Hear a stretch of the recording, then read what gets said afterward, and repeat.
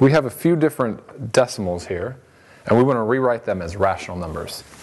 So 0.5 becomes a fraction, and then we can write that fraction will be a rational expression. So 0.5 becomes 1/2. So this is now a rational number, a rational expression. So that's great. That's an easy one to do.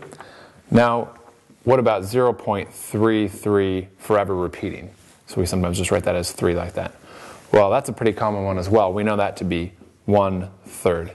So these are rational expressions, rational numbers, numbers that are fractions where we divide by some number that we know exactly.